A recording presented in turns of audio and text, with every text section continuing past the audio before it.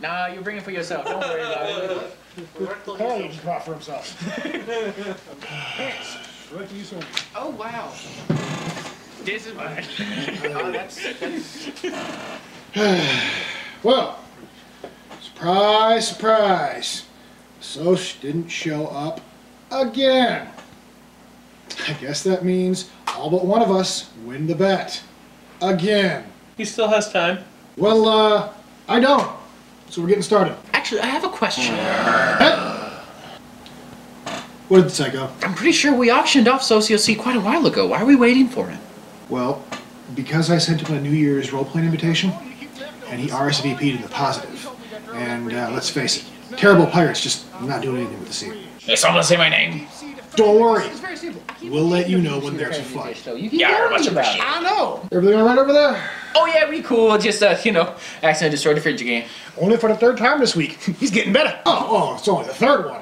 Oh yeah, you should have seen what we were doing all that Thanksgiving, putting away all them cold ones, right, Kim? Hey, yeah. About that. When someone says they finished a cold one, they mean the beer, not the beer cooler. That makes so much more sense now. If no one else minds, I'm gonna hand out some of these character sheets. We're gonna get this started. What are we playing tonight? A special World Largest one-shot we're gonna go through. Pre-made some characters and assigned them all to you. So, let's get started.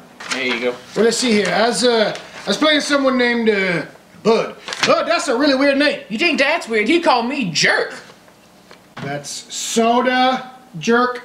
That's still not nice. I ain't soda a jerk at all. Backus, that's shorthand for bartender. Oh, I loves bartending. Thanks. I thought that was the guy that refilled the vending machine. No, that guy's called unfortunate. Anthropologically speaking, Soda Jerk started a proud tradition of men doing basic service jobs just to make sure the community survived. You know, you shouldn't belittle that. All right. Everyone familiar with the character? Actually, no. All right. What questions do you have? And that's why your great-grandmother's uncle fled from Prussia. Thanks for clearing that up. That was bothering me. Are there any other questions? What's the campaign called? It's right there in your sheet. Can't you never mind. It's called Pleasantville. Now, Kelvin, you find yourself in your parents' living room, watching your favorite television program, Pleasantville. You're set to watch the 12-hour marathon since you already did your homework. Oh man, of course he did. He invented homework. Not yet, Bagus. I haven't found the origin just yet, but once I do... Because of that time travel thing, we spent a lot of time talking about that nonsense. Psycho! You got in trouble. You have a hot date coming over. He wants to watch MTV and then make out with you. What do you do? I was pretty sure I was just going to be here tonight. In character. Let me fill in the blanks. You finish preparations, laying on plenty of sultry accessories. Then you go downstairs, where you find that Kelvin's character now controls the TV set.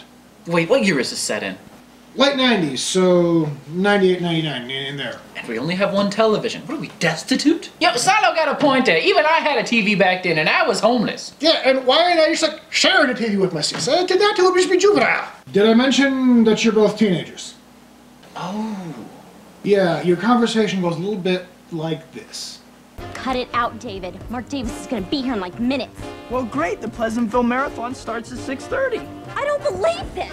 He's gonna like be here. Great, you can watch it upstairs. Upstairs? Upstairs? It doesn't have any stereo. The remote blaze just started in the carpet. What do you do? Well, I manually changed the channel on the set. You could do that if there were buttons on it, which there aren't. Really? A 1999 TV with no knobs? You know, Silo, just because you played a teenage girl doesn't mean you got to complain like one. Ooh, he got a critical. What? We're fighting? Right, well, on that note, Kelvin, what do you do? Well, that's simple. I just go back in time to before it failed and catch it. That's brilliant, yo! Thank you. Your character can't do that. That's really weird, dude. I guess I just go buy the new remote. Well, before you can run out to your local TV shed and buy a new remote, there's a ringing on the doorbell. Who answers it? Since I assume it's my date, I go ahead and answer the door. TV repair? TV repair? Yeah, TV busted? Yeah? Well, here I am. Interesting. Can I roll a perception? Sure, but what are you trying to spot? Weapons in the toolkit. Dude, really? What, you think a kindly old man's just gonna repair our television at random? He's obviously a serial killer. Just got a rationale for everything, don't you? It's got a cool hammer in there, but you don't spot any weapons. Silo's just suspicious of everybody. It's clearly Doctor Who. Who? Yes. What? Who? Anyway, when Kelvin answers a random question about an old sitcom correctly, Barney offers him a very special remote. It's silver, sleek, and The ultimate way to experience your favorite programs! It not only increases the clarity of the picture, it actually puts you inside the programming! That's 100% reality for you and yours from now on! Andrew, stop! For only 3 easy payments of $39.99 plus shipping. Sorry, the new medication still isn't 100%. I could write my dissertation on you. Where was I? Oh, yes. You two have the new remote. So what do you do now? Well, that's simple. I use it to watch Pleasantville. I go ahead and take it to try and watch my concert. Why don't you just go to his place? It'd be good. I can watch my TV show. You can get all the heavy nicking and petting that you want. Obviously, my empty house is a much better place to try the heavy petting thing. You find yourselves in black and white, and if you squint really hard, you think you might see a sepia tone, but you're wrong.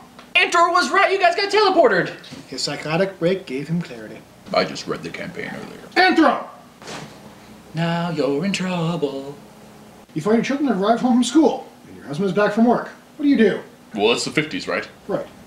Then I already have dinner ready and invite them to pleasantly partake. Impressed. Very good. Give yourself one experience. Yes. And yet you gave me nothing for acting like a teenage girl. And I feel to see how that's different for you. Ooh, maximum damage. The TV repairman appears to Psycho and Kelvin on the TV, explaining to you that you are now inside the 50s sitcom. Kelvin, you can actually now roll an occult knowledge whenever someone actually asks you something about the events of the Dude, time. this town's a cult. Nah. It's occult, Bacchus. It has to do with, like, religions and black magic. And wait, my character worships this show? Prove to me that's not how fandom works. You a big fan. Apparently! Wait, what do I roll? Your character knows absolutely nothing about this TV show, and she's going to be totally lost the entire time. Par for the course, really. This is your way of ridiculing my study habits, I swear to God, Kelvin. I take role-playing siblings very seriously. Alright, I guess so. Say, how do you offload the ships once you're full of loot? The gibberish you're speaking doesn't really do anything. Oh, sorry. Congratulations. Your arguing drove the TV man away. What? Give you a week or two to change your attitude. Come back! Come back! You're now trapped in the 50s. What do? You should invest in Apple. That turned out good. That's a good idea, Bacchus, but I think I got a better idea. If we play along and does what we're supposed to do in the episode, the repair guy might come back and send us back home. Oh, that makes more sense. With Auntie M and the Tin Man, and I'll miss you most of all, Scarecrow. Great, how am I supposed to do that? I don't know anything about this show. Don't worry, I'll tell you. Terrible pirate! Yarr. You get the sudden and express urge to ask out Sweet Mary Sue. Who? Psycho's character. Well, I guess I ask her out. Those doubloons were so not worth it. So, Psycho, how does Mary Sue respond? Well, yeah. I take her to Lover's Lane and sleep with them. You what? Dude, you just scored. Way to go. Silo, why did you do that? Because I wanted to. The standards set by mainstream 50s media is totally incongruent with the way that our reality actually is. The humanity of our... These people just need a release, and I'm here to give it to them. Well, whatever your reasons, you did it. The perfect little town is now filled to the brim with positive whispers about what happened. In fact, your friends come up to you, and they totally want to know what you did to Terrible Pirate. I tell them what happens.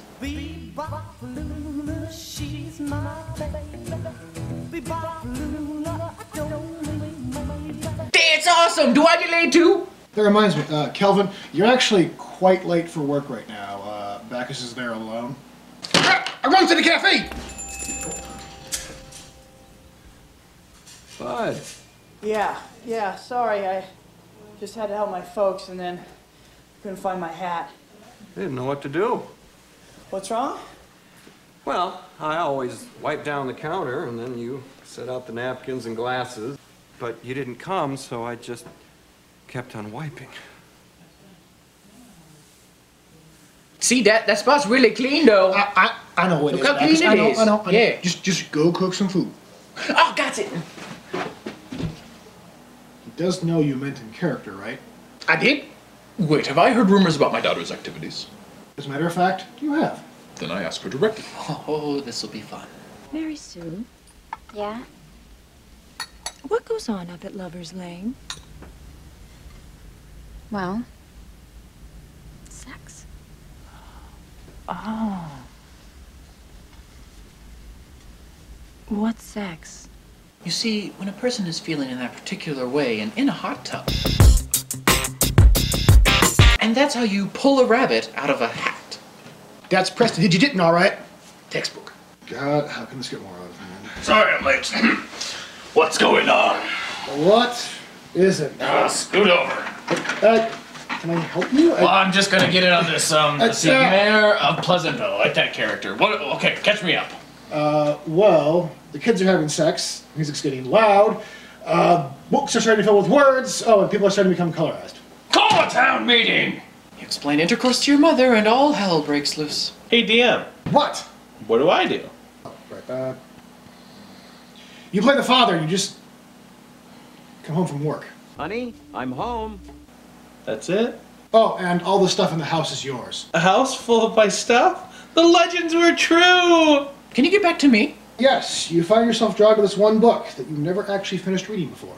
Well, I go home and study it. 50s girls studying textbooks. That's like an alternate reality where we all fly zeppelins and all of a sudden the world gets destroyed for the galactic bypass. I still don't know where you come up with this stuff. Ah, come on, I'll show you. The only one I've ever saw. There's at least 42 of them that I know about here. Come on, Sado, it's gonna be fun.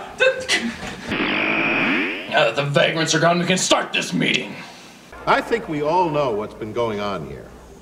Up until now, everything around here has always been, well, pleasant. Recently, certain things have become unpleasant. Now, it seems to me that the first thing we have to do is to separate out the things that are pleasant from the things that are unpleasant. We must concentrate these people in camps. Wow. Subtle. Thank you. That was clearly sarcasm, Dick. Throw him in the brig! And then you see, Silo, that's why the dolphins left Earth. Where did you get a TARDIS? It's not a TARDIS, it's a phone booth. That was one heck of a long distance call we made. So, what'd we miss? Bacchus is in jail. Bacchus, what do you do? Paint a nude lady on the cafe window. Who? The other Andrew. It was tastefully done. Mom! The mayor is putting the soda jerk on trial for using too many colors in his painting. Well, I'm representing him. I feel better already. I think we want to keep these proceedings as pleasant as possible. I don't think a lawyer will be necessary. Do you have anything to say in your defense? Yeah, I Bill? do. Maybe if I painted something different. Or maybe I could use less colors or something. Or, you know, certain colors. And I guess that that's really the end of my... I don't know what else to say, Kelvin. Let me handle this. I speak for the defendant. I'll allow it. I don't think so. Overruled. Are you overruling me? Trust me, do not get on TM's bad side. No, let it slide this time. Better. What do you want to do to me right now? Come on. Everyone is turning colors. Kids are making out in the street. No one is getting their dinner. Hell, you could have a flood any minute. Pretty soon, the women could be going off to work while the men stayed at home and cooked. That is not going to happen. But it could happen. No, it could not. Oh man, he's never a good way to go. What's your rebuttal? If you can't take the heat, get out of the session. So, having made your case for the freedom of all people in Pleasantville, Kelvin and Bacchus, you are set free. Psycho continues reading, and the world continues into the 60s. Hang on a second. Can't you just let the man finish a story for once? How can one court case and an elected official in a small town completely rewrite history? Well, you must know, it symbolizes the country's maturity. For one example, like the civil rights movement. Wait, civilians have rights? No, that's not what that phrase means, Bacchus. Oh, good. So I thought we were doing something wrong to that guy over there for a bit. My house? All my stuff? How much gold can I get for it? I wonder if he'll ever pass that escape artist check. Well, let's go to the teacher and find out. Not again! They might be gone a while this time. Kelvin and Psycho are kind of pivotal in this next bit, so, guess we wait. What do we do? Munchkin? Yeah, screw it. Break out the decks. I thought you died alone a long, long time ago.